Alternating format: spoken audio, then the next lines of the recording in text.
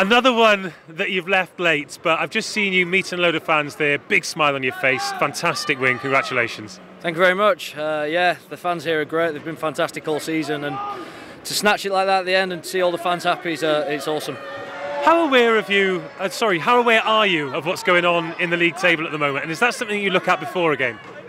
Obviously, you have a quick look now and again, but I think we're more performance based, and like there's lots to work on there. But fair play to Exeter, having 14 men for a full 40 and fighting as hard as they did, made it pretty tough, and lucky that we snatched at the end.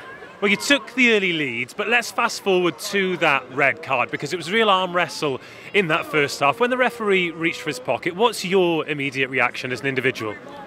I don't think too much changes really. We're just trying to focus on our jobs. Obviously, he's a hooker, that's set piece, so line out scrums, and the players that Exeter can bring on, it doesn't get any easier, so it's just as tough in that small part of the game. But yeah, like I said, for me, not much changes.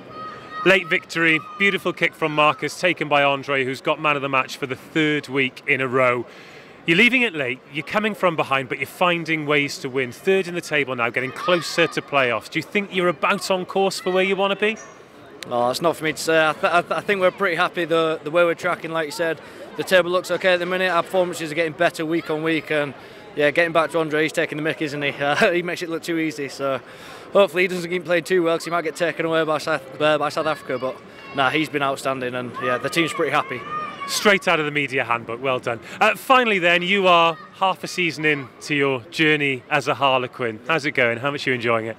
Yeah, it's been fantastic. There's not really too much to complain about, is there? It's going pretty well on the pitch. Like we said, the fans here are absolutely amazing. We love spending time with them when we can, like COVID related obviously, and then the boys are spot on, so I've loved every single minute. I couldn't have asked for anything more, and I'm loving it.